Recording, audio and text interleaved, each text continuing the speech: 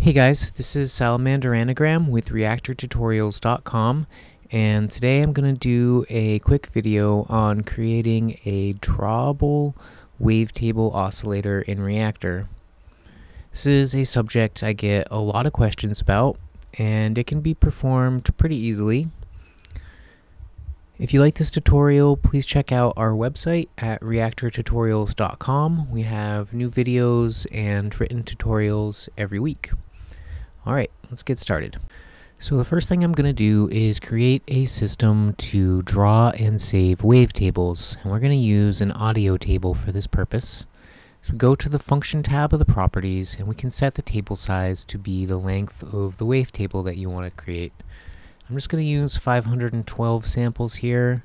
I think you can probably get better results by using a larger wavetable, but I haven't tested that hypothesis yet. Alright, and let's also turn the minimum value to -1 so we can draw a full waveform, and I'm going to turn the clip wrap function to clip. And hopping over to the View tab, I'm going to turn the scroll bars off, I'm going to turn the label and the value off, and we'll change the width to 256 so it doesn't take up quite so much space on our panel. So we're going to use this audio table to draw and store our wavetable samples. And this is really simple. We don't even need to connect the audio table to any other modules. It doesn't even need to be active. All we need to do is right-click and select the table draw mode. And you can simply draw in wavetables with your mouse after that. And when you have one that you like, you can go to the properties and choose the function tab. And down here in the file area, we're going to choose the save command. And you can save the data in the audio table as a WAV file.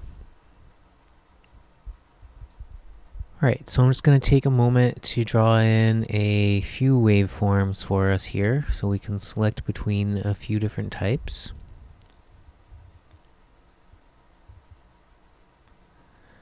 And we'll just get one more.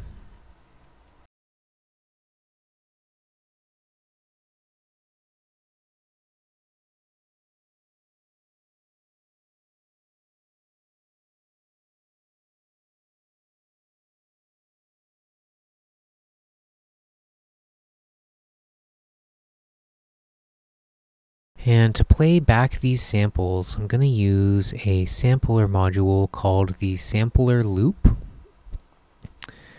And I'm going to turn the quality to excellent. We're going to select the oscillator mode and the no stereo options in the function tab of the properties.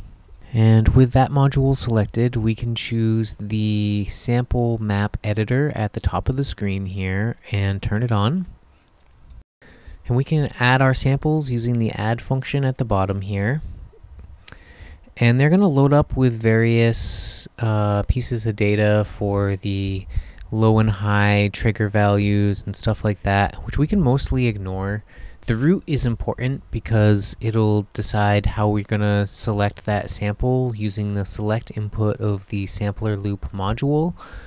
But they should load into a pretty sensible pattern all on their own. So we don't need to really worry about any of that stuff for this tutorial. Okay, so on the right hand side of the sampler map editor, select the waveform view if it's not already selected, and with all of the samples highlighted at once, you can press the loop button, and that'll set all of these samples to all these waveforms to loop. And I think it's good practice to embed all your samples as well, so just select the embed option. Alright, so now we can start setting up our sampler loop module. First, let's create a control for the select input using the create control command. And that'll just choose which waveform we're going to be using as our oscillator. And next I'll create pitch and gate inputs, modules for the pitch and gate inputs. And we can actually ignore pretty much everything else. We do need to set an amplitude, so I'm just going to use a simple AR envelope to hold the amplitude to a positive value when the gate is on. And we can connect the output directly to the output of our ensemble. And we don't need to use the right output because it's not a stereo waveform anyway. Alright, and so the last thing I'm going to do is add a simple oscilloscope so we can look at our waveform and confirm that we're actually getting out the same waveform that we're drawing in. So I'm just going to use a ramp oscillator to drive the X input of an XY module, and it takes a frequency for an input, so we'll translate our incoming pitch to a frequency and give it an amplitude of 1 and sync it on a new gate. So this is just creating a very simple oscilloscope that'll show us one oscillation of our waveform.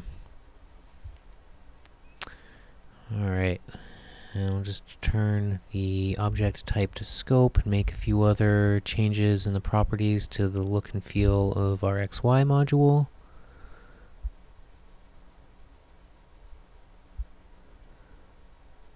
Alright, so we have our audio table, we have our sampler loop module, we have our XY oscilloscope.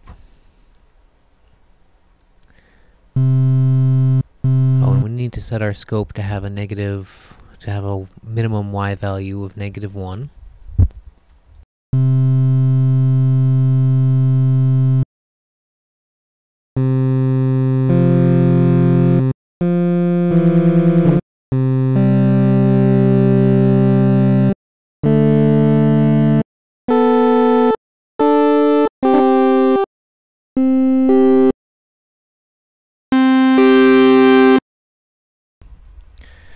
Okay, so everything appears to be in working order. That's how you create a drawable wavetable oscillator in Reaktor. I hope you guys enjoyed this tutorial. If you did, please check out our website at reaktortutorials.com, where we have a ton of other content.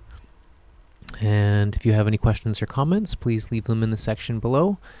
And hopefully I'll see you next week.